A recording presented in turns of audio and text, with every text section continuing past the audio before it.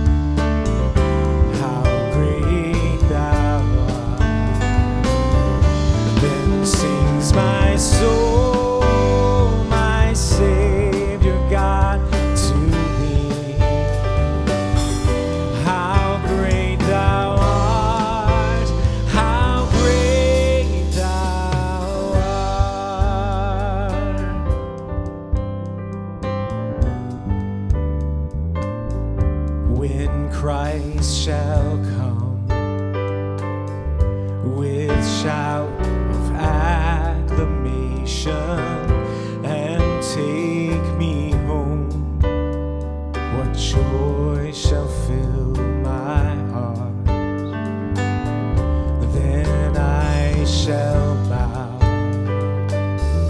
in humble adoration and there proclaim, my God, how great thou art.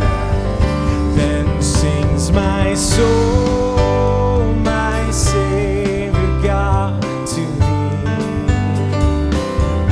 How great thou art, how great thou art.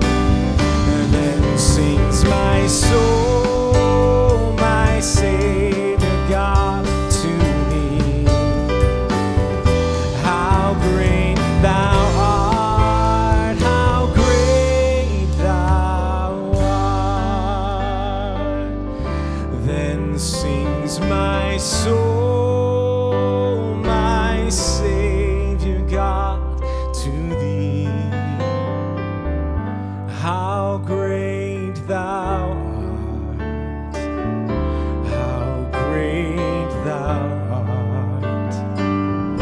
Then sings my soul, my Savior God, to thee. How great thou art, how great thou art, how great thou art, how great thou art.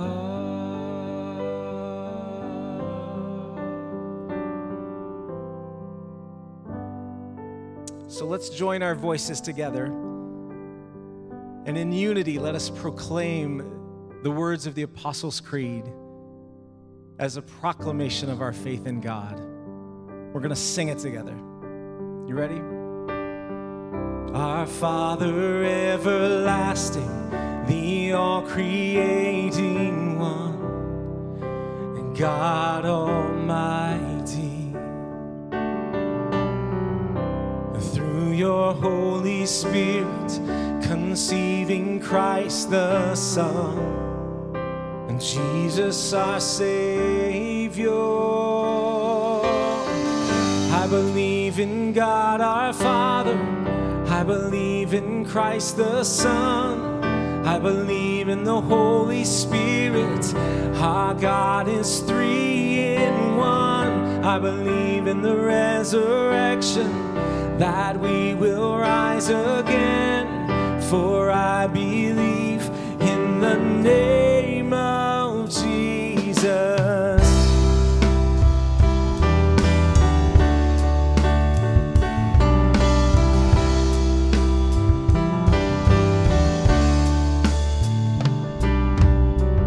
Our judge and our defender suffered and crucified. Forgiveness is in you. Descended into darkness, you rose in glorious life, forever seated high. I believe in God our Father, I believe in Christ the Son, I believe in the Holy Spirit, our God is three in one. I believe in the resurrection, that we will rise again, for I believe in the name of Jesus.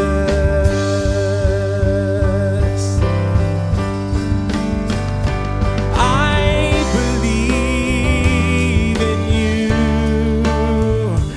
I believe you rose again, I believe that Jesus Christ is Lord.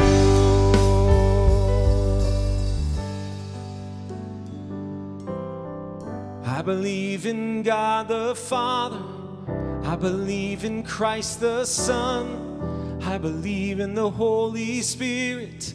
Our God is 3 in 1. I believe in the resurrection, that we will rise again. For I believe in the name of Jesus. For I believe in the name of Jesus. For I believe in the name of Jesus.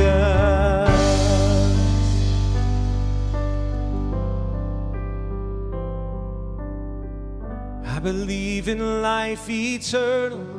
I believe in the virgin birth. I believe in the saints' communion and in your holy church. I believe in the resurrection when Jesus comes again. For I believe in the name of Jesus.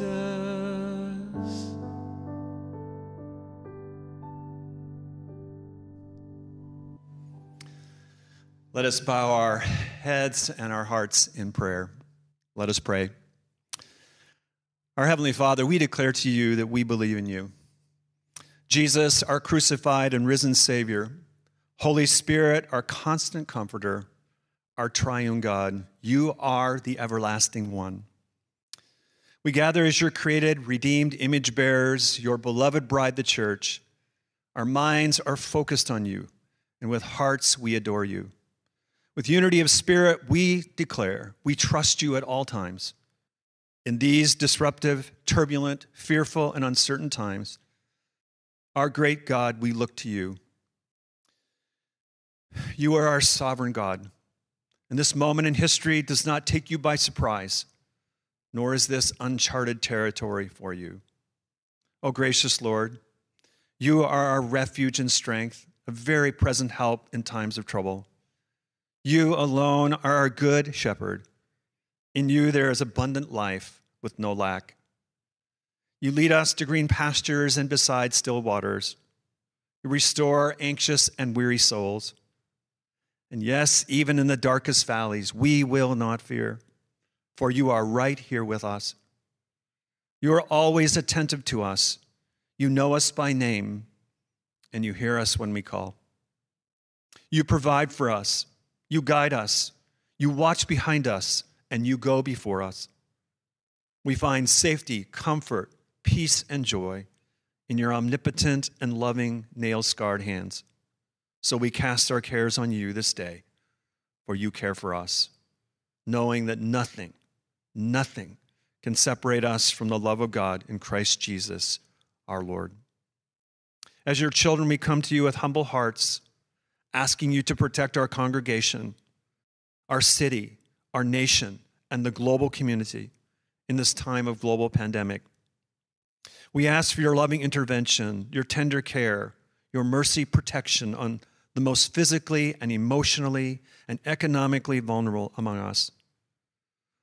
Gracious Lord, grant to our medical researchers and healthcare providers protection from illness.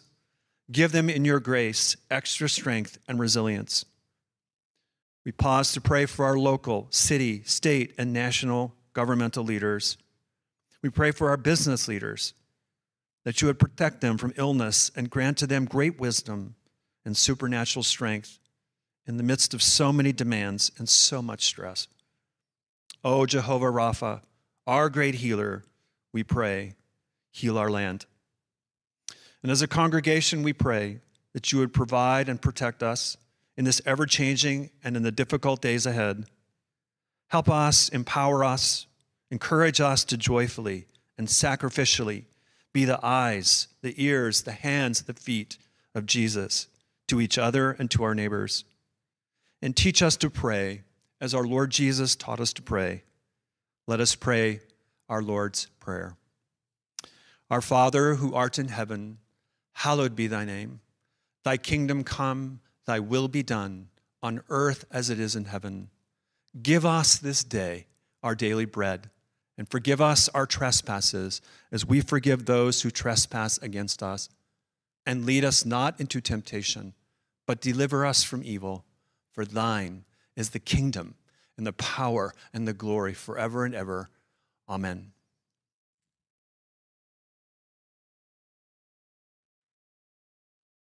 Christ Community Church, it is so good to be together, even electronically. If you're like me, you're feeling like this past week was full of anxiety, uncertainty, and all kinds of craziness. And yet I want to make this clear to all of us here. We believe deeply as a church staff that this moment God is going to use for his church, for his mission, and for the glory of his son, Jesus. And we have nothing to fear. And we believe deeply and wholeheartedly that God has prepared Christ's community for this moment.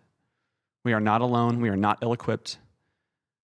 And we believe with God's help, this can be our finest hour as a church family.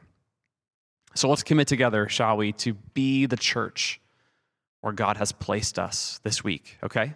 Okay. A couple of normal things that we're going to talk about probably every week. The first is our family devotional. We've put together a little guide for you to use with your families as you process this worship service. We're going to talk a little bit more about that later. For now, I just want you to know that if you want to get that guide for this worship service, there should be a link in the Facebook post if you're watching there, or you can jump to your email, and our weekly update email that was sent on Saturday should have a link for you. There are fill in the blanks in that family devotional, and you're not going to want to miss that. So pull that up if you'd like to participate in that during this worship service. The second thing is prayer requests. We want to keep praying for you, and we want to pray specifically for you right now. There should be a button on our website where you can submit prayer requests electronically. We'll get those this week. Keep those coming.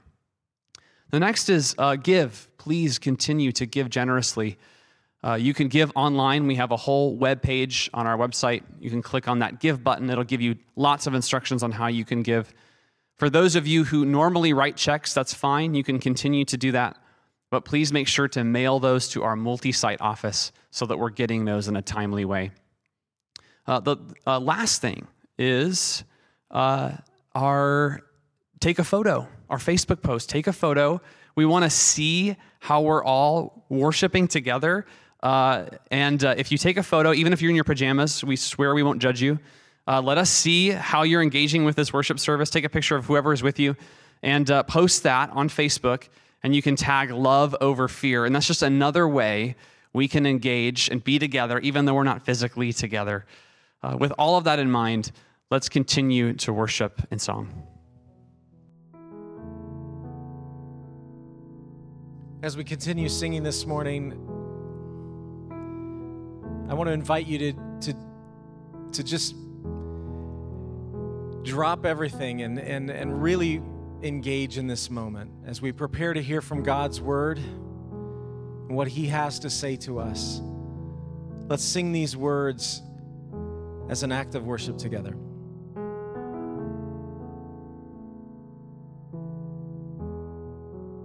Worthy of every song we could ever sing,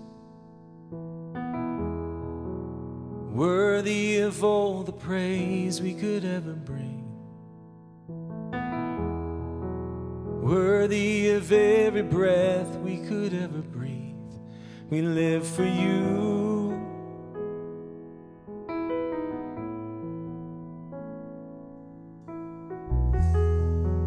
Jesus, the name above every other name.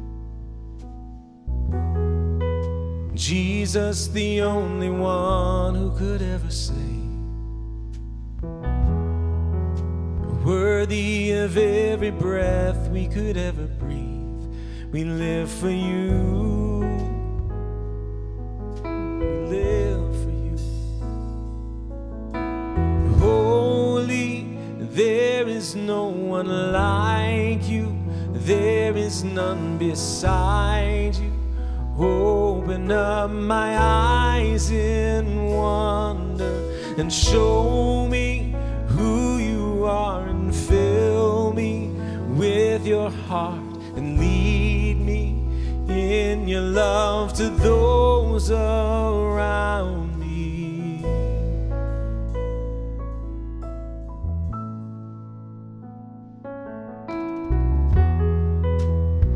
Jesus, the name above every other name. Jesus, the only one who could ever save. Worthy of every breath we could ever breathe. We live for you. Oh, we live for you. Holy, there is no one like you. There is none beside you.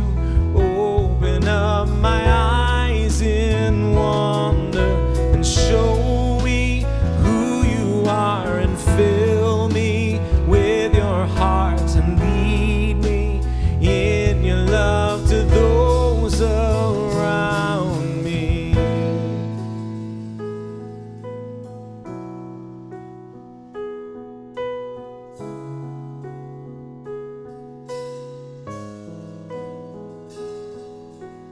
I will build my life upon your love. It is a firm foundation. I will put my trust in you alone, and I will not be shaken. I will build my life upon your love. It is a firm foundation. I will put my trust in you alone, and I will not be shaken.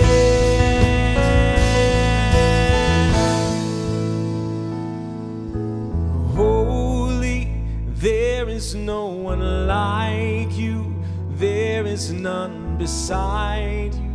Open up my eyes in wonder and show me who you are, and fill me with your heart and lead me in your love to those around me.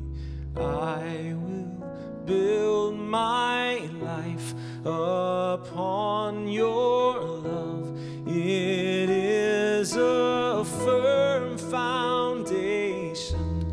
I will put my trust in you alone, and I will not be shaken.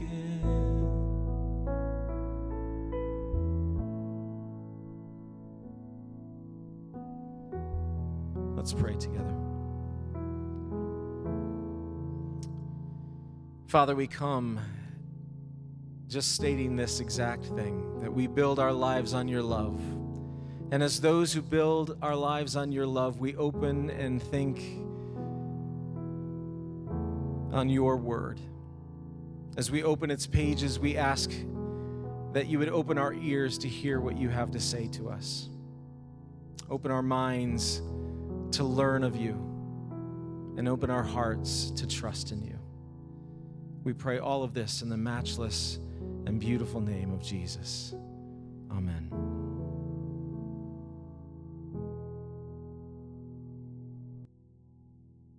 Our scripture reading today is from the book of Luke, chapter 7, verses 36 through 40. One of the Pharisees asked him to eat with him, and he went into the Pharisee's house and reclined at table. And behold, a woman of the city who was a sinner, when she learned that he was reclining at table in the Pharisee's house, brought an alabaster flask of ointment, and standing behind him at his feet, weeping, she began to wet his feet with her tears, and wiped them with her hair, and kissed his feet, and anointed them with the ointment. Now when the Pharisee who had invited him saw this, he said to himself, "If this man were a prophet, he would have known who and what sort of woman this is who is touching him, for she is a sinner." And Jesus answering said to him, "Simon, I have something to say to you." And he answered, "Say it, teacher." This is the word of the Lord. Thanks be to God.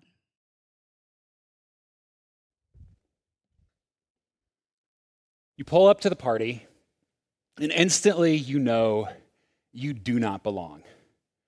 You don't know how you thought you could pull this off, but you know you're at a place. The house is bigger than you thought it would be. Everything is fancier, and you think it would be so easy to turn around and just walk away.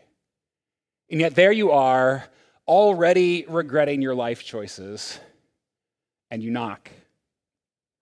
After what seems like days, somebody finally opens up the house. You go in, you begin to scan the room, and you recognize almost everyone there, but you feel out of place with all of them. You don't feel like you fit even a little bit as you see them. And like, again, why did you do this to yourself? Like everyone you see is more. They're smarter than you. They're more educated than you. They have more money than you, more talent, more beauty. They are just more. And you even assume in that moment that they have more of their junk altogether than you do. You fix your shirt. You try to brush your hair. You're so underdressed. Everyone looks so perfect but you. Why did you even come to this stupid party? And so you glance longingly back at the exit, but as you do so, the host's eyes catch yours. So now you're stuck. And you can't help but notice the look of surprise on their face because you weren't, exactly invited to this thing. But thankfully, they get distracted by someone better than you, and you're spared that awkward conversation for now. So you take one more look. Like, there's got to be somebody here, a safe face for you to retreat to. And as you do, you get the unmistakable feeling from everyone there that they know. You don't know how they know. You don't even know how you know that they know, but you know they know. That thing about you, whatever it is that you've kept hidden for so long, that area of darkness or shame or woundedness, they know. And now they're staring. You hear the condescending whisper, somebody points, and then a laugh. And now everybody's laughing. Now, typically, this is the point in which we wake up, right? Like cold sweat, panicked, like there's just a dream. But that feeling like in the pit of my stomach is shame. Shame is the worst, isn't it? Not just the feeling that you've done something wrong or regret or guilt that you did something wrong, but that you are something wrong and that you'll never be enough, never good enough. No one could want you. No one could love you, you piece of garbage. When's the last time you felt that way? Some of you probably feel that way right now. Could be as a result of something you did, something that somebody did to you, or just that unending feeling of lack that you don't measure up. It's awful, isn't it? Kurt Thompson, in his great little book, The Soul of Shame, I'd highly recommend this one. He brings psychology and theology and neurology all to bear on this really important subject. We're still hoping that we'll be able to be with him on April 23rd. You can sign up for that. We'll keep you posted on that. We're hoping that will happen. But listen to what he writes. He says, shame is the primary tool that evil leverages, out of which emerges everything that we would call sin. As such, it is actively, intentionally at work, both with and between individuals. Its goal is to disintegrate any and every system it targets, be that one's personal story, family, marriage, friendship, church, school, community, business, or political system. Its power lies in its subtlety and its silence, and it will not be satisfied until all hell breaks loose. Literally. Shame destroys. It is actively out to get you. It loves the dark. It loves to hide, and it would love to destroy you and everything that you hold dear. And this woman who just walked into that party knows exactly what it feels like. If you haven't already, turn in your Bibles to Luke chapter 7.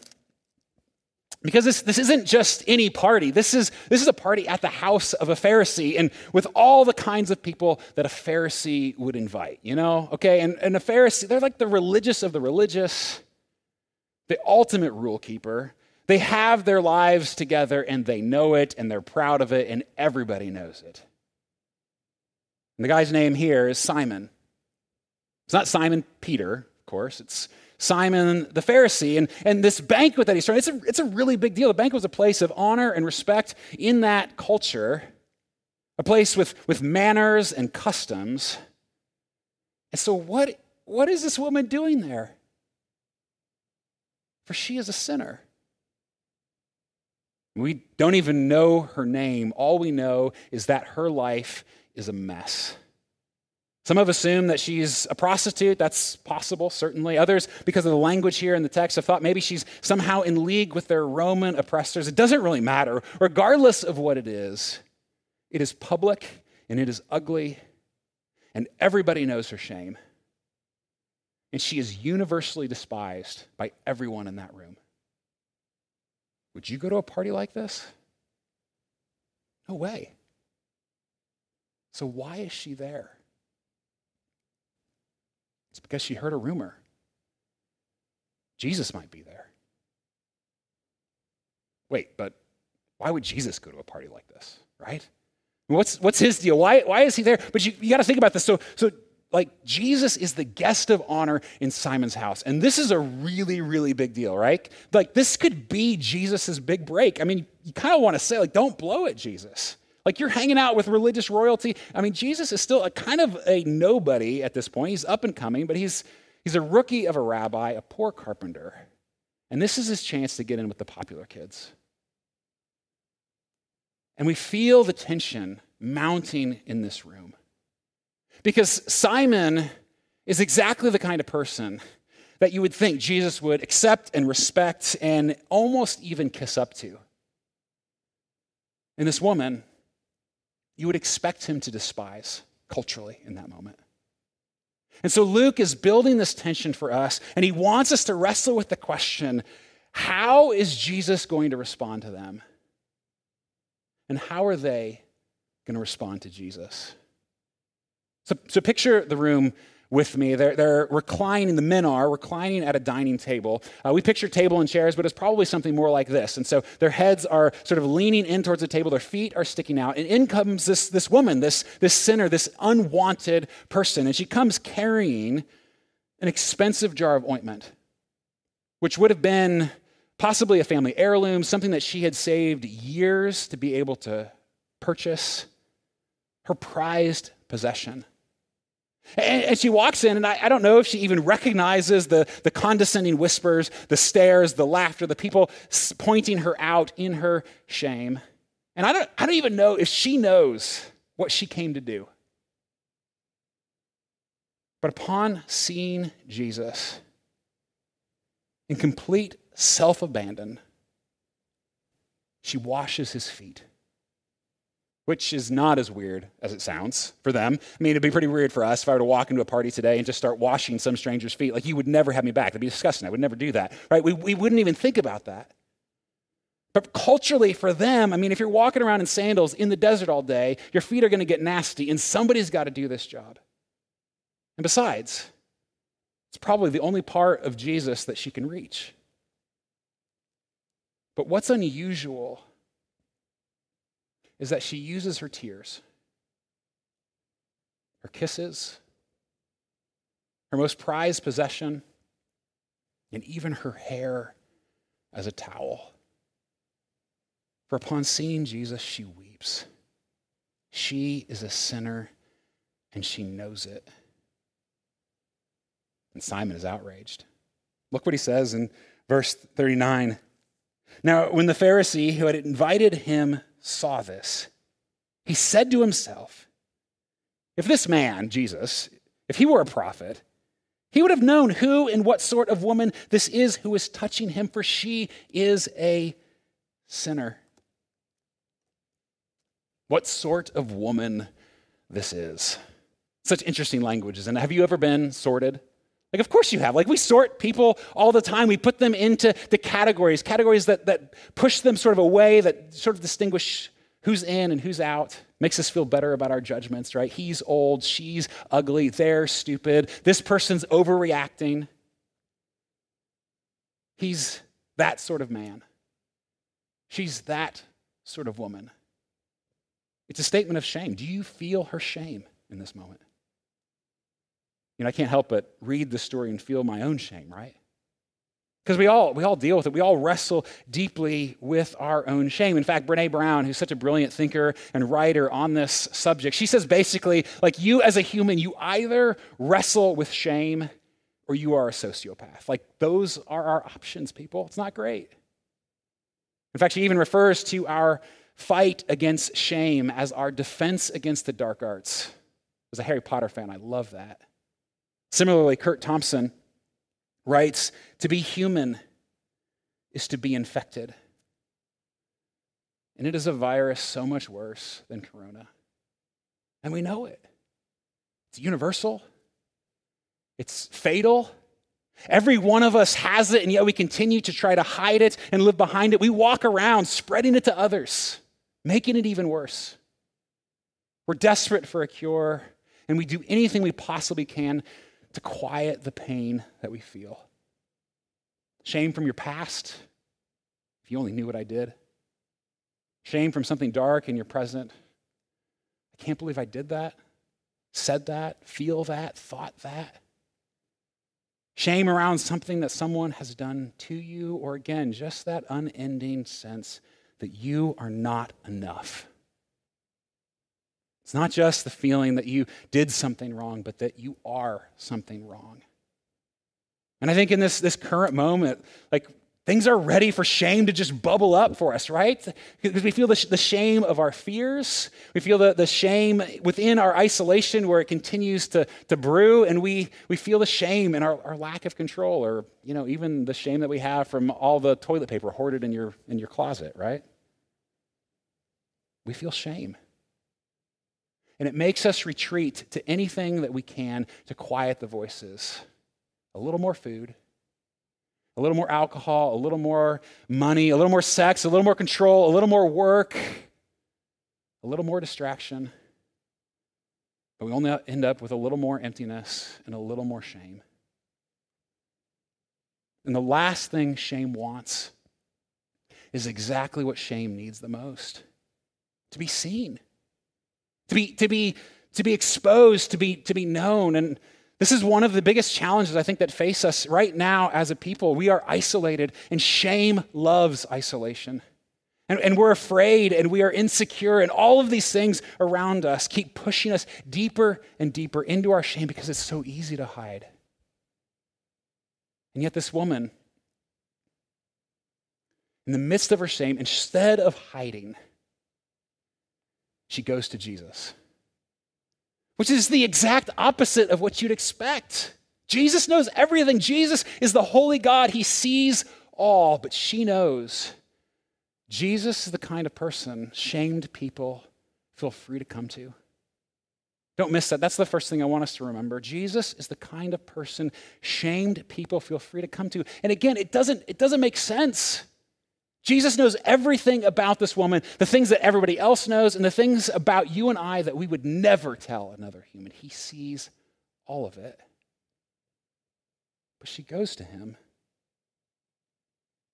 And yet, how many of us feel like we have to clean ourselves up for Jesus? That we have to make ourselves a little bit more presentable. I mean, even in this day, right? The things that we feel, we don't feel like we can bring them fully to God to say, Jesus, you know what? I'm really disappointed right now. Jesus, I'm really feeling out of control. I'm feeling trapped or isolated. I'm feeling afraid. We feel like we have to sort of sanitize our prayers and bring them to him. But what we see in this story is that this woman brings all of it, everything she's feeling, all of her shame. And she gives it to Jesus because she knows Jesus is the kind of person shamed people feel free to come to. But why? Go back to the story. So this Pharisee, he also hurls shame at Jesus. I mean, that's essentially what he does, right? If he were a prophet, like if he were really somebody, like he would know. And the funny thing there is I don't think he's actually mad that the woman is here. He's just mad that Jesus doesn't know how to judge her. But this all, Luke tells us, he said to himself. Of course, that's not going to stop Jesus from getting involved, right? Because Jesus knows what he's thinking in this moment. Look what Jesus says in verse 40. And Jesus, answering, said to him, Simon, I have something to say to you. And Simon answered, say it, teacher. And so Jesus tells a little story. He says, a certain money lender had two debtors. One owed 500 denarii and the other 50. When they could not pay, he canceled the debt of both. Now, which of them will love him more? I mean, it's a brilliant story because it's so obvious. Like we know already the answer to that question, but let me just help us a little bit. So a denarii was roughly about a day's wage. And so, you have one person who owes about 2 months' wages, which think about your, paycheck over 2 months. That's a lot of money. It's a big debt. Nobody wants that. But this other one owes roughly 2 years. Like that is a lot of debt. Neither can pay. Both are forgiven. And so who's going to love more? Who's going to have more joy at the end of that? Who is going to have deeper gratitude? I mean, even Simon knows the answer to that one. And so verse 44, then turning toward the woman, Jesus said to Simon, do you see this woman? And I love the little detail that Luke gives us, that Jesus turns toward the woman and speaks to Simon. Like he looks at her, right, with tenderness and compassion, perhaps like she has never before in her entire life ever seen, right? That somebody wants her, somebody loves her, somebody cares for her. He looks at her and says, Simon, man, I wish you were more like her. And just think about that in that culture. To you, a Pharisee, I wish you were more like this sinner. To you, a man in that culture, I wish you were more like this woman. But Jesus stands with her.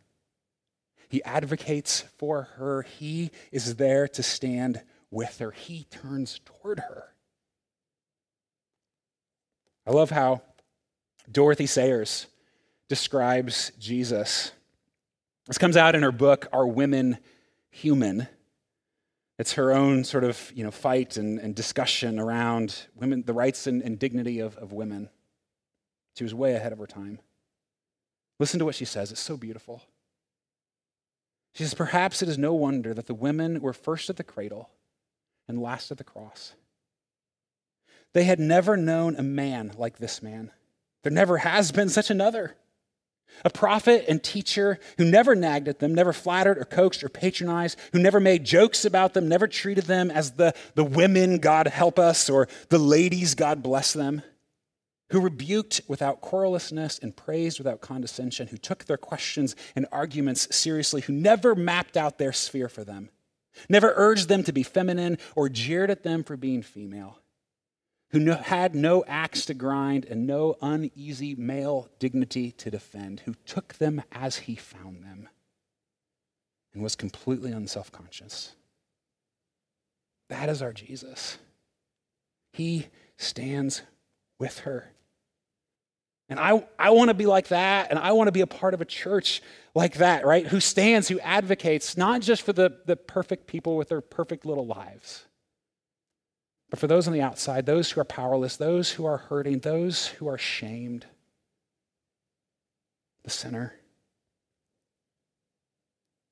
For Jesus alone can turn our brokenness into an asset. That's the second thing I want us to take note of here in this story. Jesus alone can turn our messes, yours and mine, and make something beautiful out of it. Actually turn it into an asset. I mean, what he says here is truly astounding. He says, Simon, I wish you were more like her. Then 47, therefore I tell you, her sins, which are many, he doesn't minimize them, but they're forgiven. For she loved much, but he who is forgiven little loves little. And please don't miss this. The amount of shame that you feel, the amount of regret or inadequacy or brokenness, or however you would describe it, the more you have of that, Jesus says if you bring it to him, the more love you may end up having for him. Whatever you think might disqualify you from his love, Whatever you think kind of keeps you separated out from his love may actually be the thing that brings you closer if you bring it to him. Your divorce, your addiction, your affair, your anger, your abortion. Those words you wish so badly you could get back, the regret that you very well could take with you to your grave. That unending voice that's always screaming, you will never be enough. Your fear, your loneliness, your depression, your doubt, your inadequacy, all of that when brought to Jesus in faith with confession and repentance leads to greater love. Love that a Pharisee like Simon, that a self-righteous person like so many of us will never be able to experience. Now, of course, I'm not saying that having a sordid past is a good thing, or that your shame will just instantly go away, or that we should sin all the more so that we can love Jesus all the more. Of course not. But that place of great, great shame in your life, you know the place. I know it for me. What Jesus is saying is that if you bring that to him, that can be the most fertile soil for God's love. And that he longs to plant that deep within you, to root it deep within your heart, to water it, to prune it, and to make it grow. And when we do that in the context of community, I mean, that's kind of like pulling the weeds out for one another. And that's going to be really hard in this season. We've got to think creatively about that because do not isolate. Shame loves isolation. And so, maybe we just need to rediscover like that our phones were originally invented to make phone calls, right? Or are there ways of technology or a small, tiny groups of people to meet with one another? Shame loves the dark. We need one another in this moment because only God can turn our brokenness into an asset. And I just imagine the kind of garden God could create right here for his love. It's crazy, right? So Simon is rebuked. The woman is praised.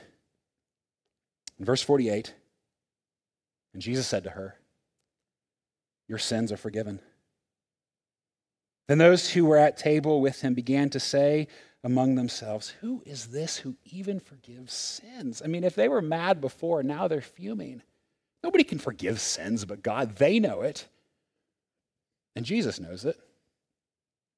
And so what Jesus is doing in this moment is claiming to be that God who can forgive sins. And then he looks deep into this woman's eyes. The God incarnate, the God who made everything, who still rules over his universe, who holds everything by the word of his power. This same God looks her in the eyes and says, your sins are forgiven. Your faith has saved you. Go in peace. You see, and this is the last thing. Jesus wants to trade his peace for your shame. Jesus wants to trade his peace, to give that to you, and in return receive your shame. For this is what Jesus came to do. And we often focus only on half of it, right? That yes, we know Jesus came and died on the cross to take all of our shame, all of our brokenness, all of our pain and regret, and all of those things upon him, and we praise him for that. But yet in that transaction, he takes all of that and he gives us all of his worthiness. And so everything good and beautiful and true about Jesus, everything holy and wonderful and beautiful, it's given to us. So that even when we don't feel like enough, he can be enough for us. And it is available to anyone who comes to him, just like this woman. Your faith has saved you. Go in peace. So how do we respond? Well, I just want to mention 3 things quickly as I close. First of all, we've got to receive it. Maybe that's obvious to you. And yet every one of us, I think we know this, we're all waging a defense against the dark arts of shame in our life. And Jesus says, come to me. With open arms, he welcomes us, all that we are, all that we have, that if you're with Jesus, God has no judgment left for you. Only mercy and grace. And he can make you enough. And for some of us, maybe that's for the very first time. that you're in a place where you need hope. You need to understand the things that are going on around you and within you, and you hear Jesus calling. He wants to take your shame. Confess your sins, and in faith, receive his forgiveness. And even if you've done that, church, that is our daily posture moving forward, that we do this over and over and over again. And again, in this moment of potential isolation, of fear, of all the things that we experience, temptation for us could be at an all-time high. And shame would love nothing more than to use this to destroy you and the people you love. Don't let it. Daily say, Jesus, take my shame and let me have your peace. I need it. I'm hungry for it. Receive it. Second, extend it. I mean, as recipients of such extravagant love, we extend his love to others. And things are going to get a little bit crazy right now. Some of you are going to be stuck at home with people you like some of the time, right? For a really long time. We need to move forward, not with shame as a tool, but with grace, with gentleness. Or even thinking about, learning how to handle clients and customers or coworkers, all now virtually. I mean, things are going to be on edge, and we're all experiencing this in such different ways. We need extra grace, extra compassion. And you can, because God already calls you enough. And as his follower and as his church, don't you want to be the kind of people where shame people feel free to come to? Don't you want to be the kind of people who stands with those who are outcasts, who gets to witness God taking the messes of our life and making it into something beautiful, who see that transaction of shame for peace? I do. But that starts with each one of us. We've got to extend it. And the last thing is to celebrate it, which I know probably feels a little bit hard right now. We're not in a mood to celebrate much of anything, are we? And yet I look at this woman who carries all of this pain with her, and when she sees Jesus, with adoration she serves him, with delight she can't stop kissing his feet. With generosity, she pours out her most prized possession. And with complete abandon, she weeps. I think at first, with sorrow, with pain, but I'm convinced by the end it was with sheer joy. For she had been set free. And so she worships. In church, what else is there left for us to do? Let's pray together. Gracious Father, help us to receive your love, unworthy though we are. You make us worthy by your grace.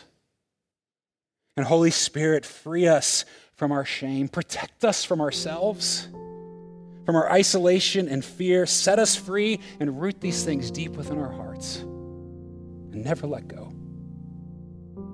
And Lord Jesus, together we receive your love. Empower us to extend it to others, for there are challenges ahead. And be our joy, even in our worry.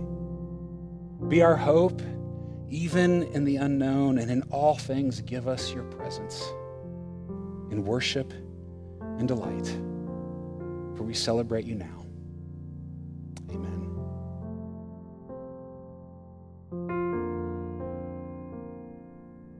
I stand amazed in the presence of Jesus the Nazarene, and wonder how he could love me, a sinner condemned unclean. How marvelous, how wonderful, and my song shall ever be. How marvelous,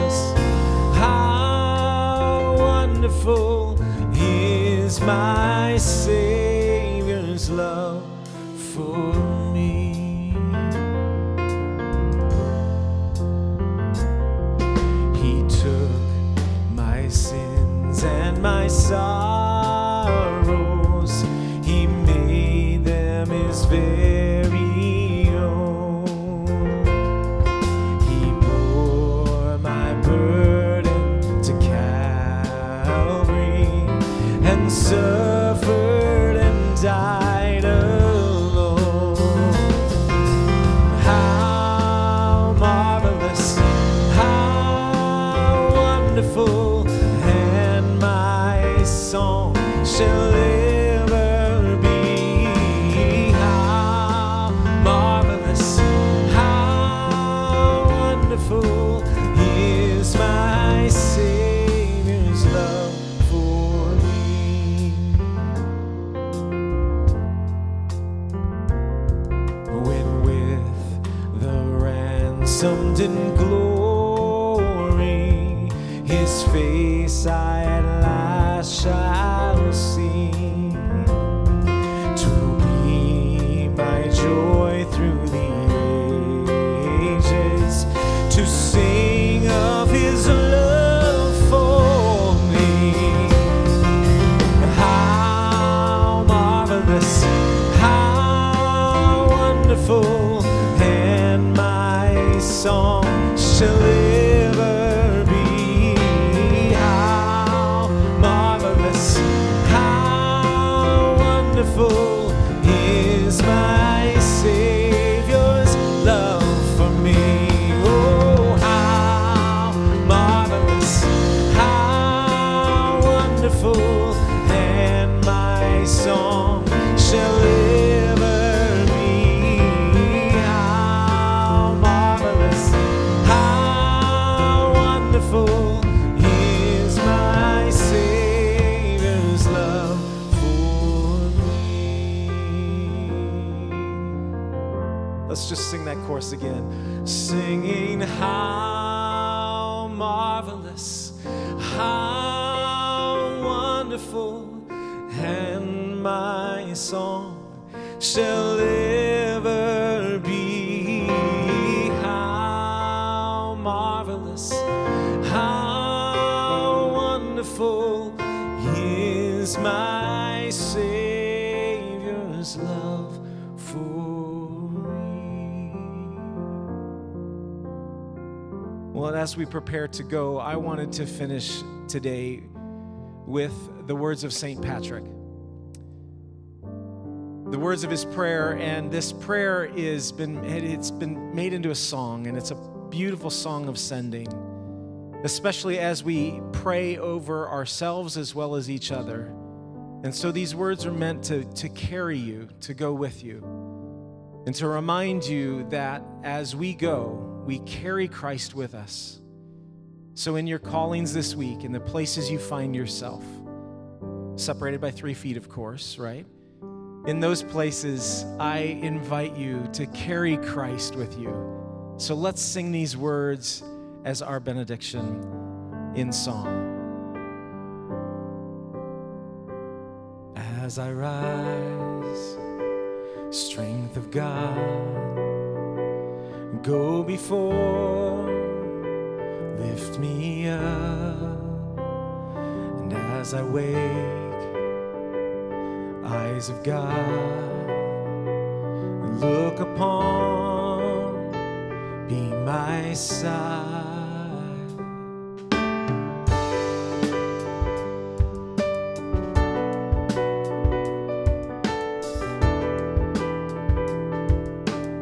Sing as I wait, heart of God, satisfied and sustained, as I hear voice of God, lead me on, be my guide, be my guide, above and below me, before and behind me, in every eye that sees me, Christ be all around me, above and below me, before and behind me, in every eye that sees me. Christ be all around me.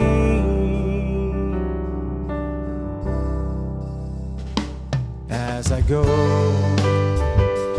hand of God, my defense by my side. As I rest, breath of God fall upon.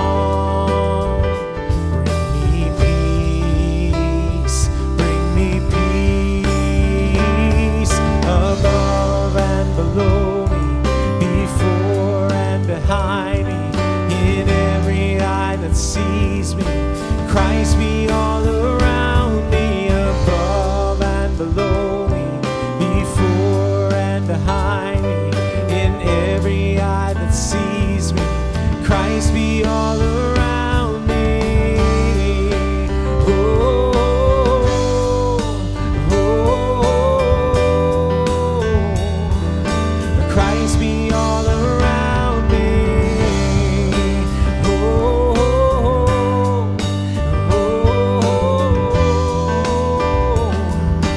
Christ be all around me.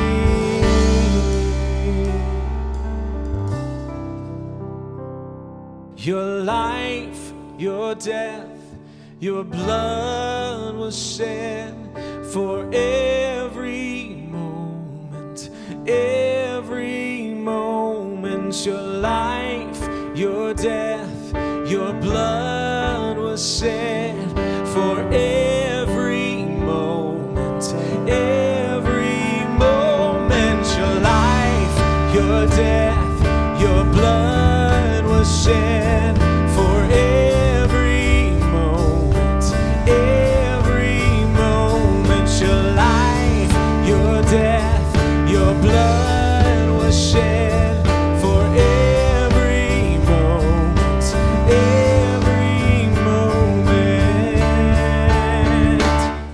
Above and below me, before and behind me, in every eye that sees me. Christ be all around me, above and below me, before and behind me, in every eye that sees me. Christ be all around me. Oh, oh, oh. Christ be all around me. Oh,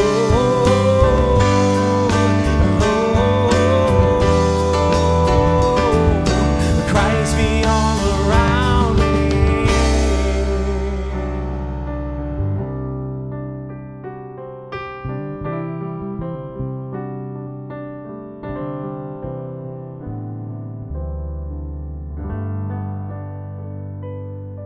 It's been so good to have you with us. If you are a family with kids, there are resources on the website and via email that we've created for you during this season. Please be sure to check the weekly update, our Facebook page, and christcommunitykc.org/resources for links to family devotionals, videos, activities, and so much more. Now, as we go off to our various vocations and callings, would you please receive this benediction? And even while you are at home, I ask that you raise a hand as a symbol of receiving God's blessing upon your continued worship this week. Our benediction comes from Romans chapter 8, verses 38 and 39. For I am sure that neither death, nor life, nor angels, nor rulers, nor things present or things to come, nor powers, nor height, nor depth, nor anything else in all creation will be able to separate us from the love of God in Christ Jesus our Lord. May the peace of Christ be with you. Amen.